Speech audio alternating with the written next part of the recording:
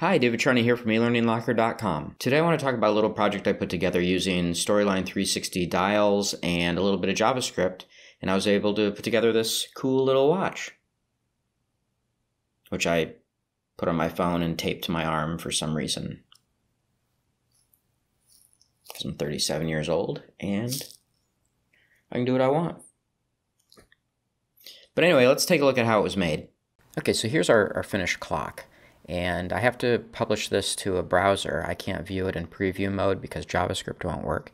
You can see that it just hit 60 seconds, and so the time advanced one more minute. And there's an hour hand, a minute hand, second hand. I'll show you how that was built very shortly. I built this fairly quickly, so I didn't put numbers on anything. If I was going to refine this a bit more, I'd probably put some numbers on here, some hours, just make it a little bit easier to view. So we were very close to 8 o'clock here, so I thought I'd let this this second hand move around one last time. We're going to see that the minute hand and the hour hand are going to advance by 1. So we'll see that in just a few seconds here. I should add a ticking sound to this. So there we just saw everything advanced by the minute hand advanced and the hour hand advanced. And now that I think about it, a ticking sound would be very, very annoying. So I probably won't do that, or I will make it an option. So here's like, let's say we're calling out Big Ben. What's Big Ben? Oh, this is what Big Ben is. Well, you could have Big Ben off to the side, but it could have an accurate time on it, which is, a nice little touch. Another thing we could do is create a little bit of a training course with this. If someone's trying to learn how to tell time, and I would never do it this way, I would have numbers and things on this to help someone. But, I can check the time. It doesn't mark as correct.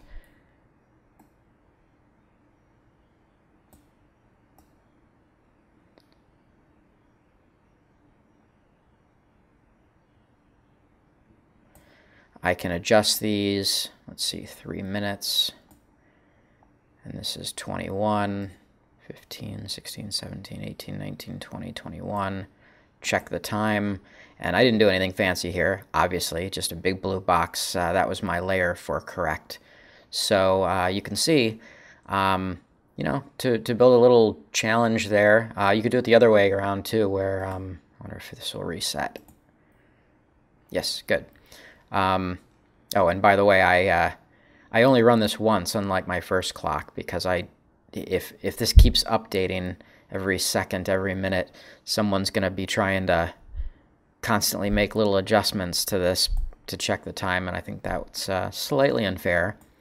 But you could do this the other way, where we say we could say this is the time, and we lock the actual hands of the clock in a certain way. And we could have some blanks here. So someone has to say it is 8:04 with 24 seconds. And another thing here too, and I didn't do that for this because again it was kind of a quick build, but what I would want to do is I would want to add a 0 in front of this 4. And possibly a 0 in front of the 8, I don't know. But anyway, you look to see how many digits it is, and you can add an extra 0 in front of it.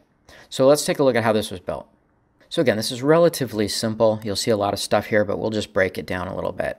There are 3 dials on this. There is a second hand, an hour hand, and a minute hand. Those are very easy to create. Let's pretend this is the second hand. You can go to dial, convert to dial, drag this center point down, and then change the rotation to 360. And we would want this up here at the top. And now we've got, I want to do one more thing here. I want the end value to be 60.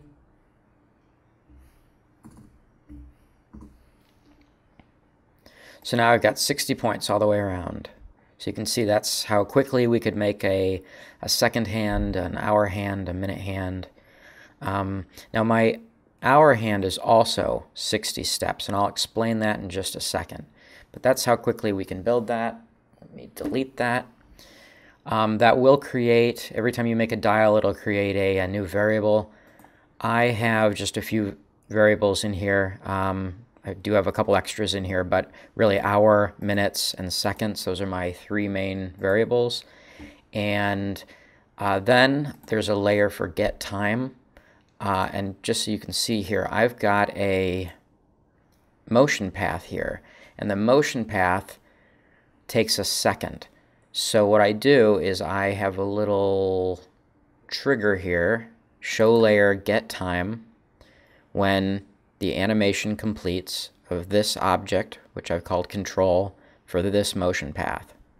So every second, every time this motion path ends, it will call this layer. I have in the past had a layer, and I've had that layer last a second.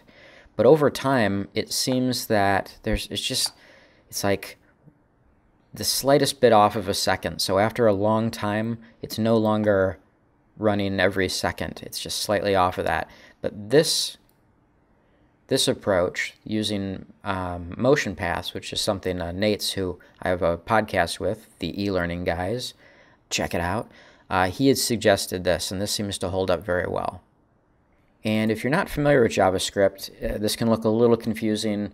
It won't look like it makes any sense to you, but we can break it down briefly.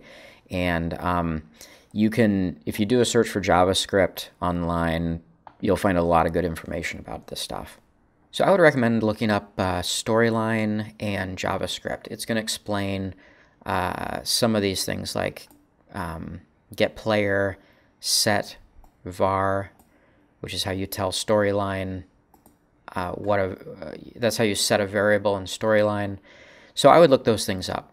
These are JavaScript things, not really related to Storyline, but this is how I get the hours, minutes, and seconds. So there's a date function in JavaScript, and I'm just creating a variable s, m, and h for second, minute, hour.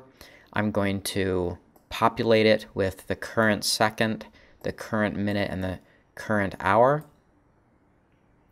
So if we're at 4:30, for instance, this is going to be 30, which is going to set the m to 30, which down here I'm going to tell Storyline that my variable called minutes is this m, which is 30. And then if I've got this dial back here, and it's got 60 steps, it's going to set the minute hand to 30, which means it's going to be pointed, straight down at the 6. JavaScript has a 24-hour clock, so what I have to do is I have to say, and this is one of my two little hurdles, you would think from here down relatively simple, but because ours is a 24-hour clock, if the h, which is the hour, is over 12, so let's say it's 13, which is actually 1 o'clock, I want the hour, to equal whatever the hour is minus 12. So if it's 13, I want to subtract 12, which is 1, which is the time. The other thing I ran into is that on a regular clock, when the hour hand is slowly moving the entire time. So if it's 5:59 and you look at the clock, usually in I think all cases, the hour hand is relatively close to the 6-hour mark. It doesn't sit on the 5-hour mark the entire time until you hit 6 o'clock. So I wanted the hour hand to slowly move. So that's why I use 60 steps back here instead of 12. So what I need to do is I need to figure out where the hour hand should be on a 60-step dial. So this is the most complex math in this project. Because I want the hour hand to move over time, I've broken it into two parts. One, in a 60-step dial, I need to know where my hour hand would be. And then what I want to do is I want to add a little bit more onto that for the minute hand. I want to know where where I should be on the dial, a 60-step dial, if it is, let's say, 6 o'clock. If it's 6 o'clock, I want 12 divided by 6. I know that that's going to be half of 60, which is the number of steps. So I know that if it's 6 o'clock, I'm going to be at step 30. But again, that doesn't move me right up until the, if it's 6:59, it's just about ready to be 7 o'clock. I want the hour hand to be the step right before the 7 o'clock step. So I'm going to add a little bit more on to the 30 by basically doing the same math.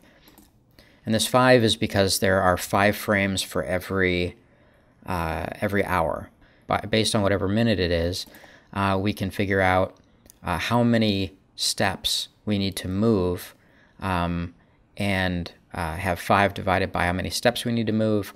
That will let us know that we are at, I don't know exactly what it would be, it'd be like 4.48 steps more. So then what we want to do is we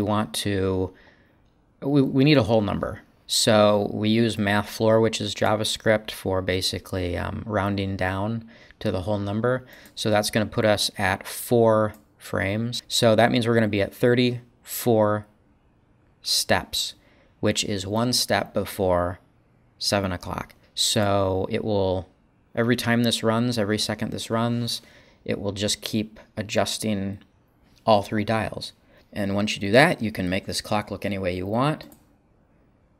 Here's my Big Ben slide, just a big image back here.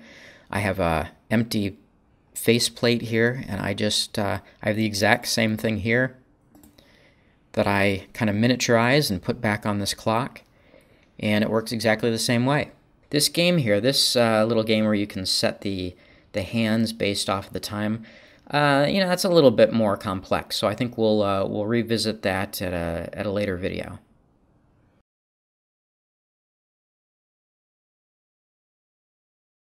If you enjoyed this video, please hit the like button. You can also subscribe to get notification of when new videos come out. Check out eLearningLocker.com for templates and videos like this, and articles and all things e-learning. If you're sick of looking at my face, you can listen to me at the eLearning Guys podcast at theelearningguys.com.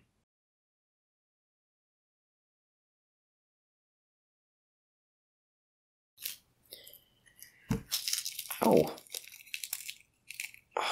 man. This was a bad idea.